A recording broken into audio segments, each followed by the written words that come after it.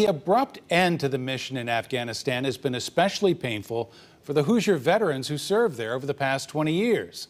CBS 4's Justin Kolar spoke with one veteran to get his reaction and shows us how one Hoosier city is reaching out to vets tonight. It's a really tragic bookend to 20 years of sacrifice since 9/11.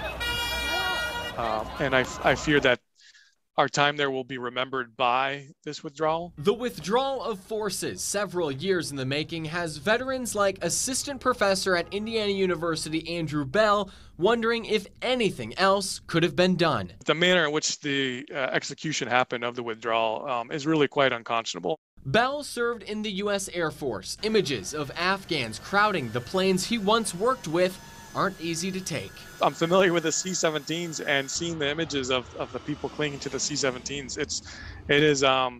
It's quite striking. It's a juxtaposition of American air power, but also the tragedy that's unfolding on the ground. A tragedy on the ground, both abroad and here at home. It's hard to know how to help Afghanistan move forward. We aren't going to do it from Fishers, but what we can do is make sure that anyone who has been touched by this situation and who is struggling is aware of the resources for help. Monica Heltz with the Fishers Health Department wants veterans to know they're not alone. If you're struggling, just talk to someone, whether it be a faith counselor that you have or a mental health provider that you have.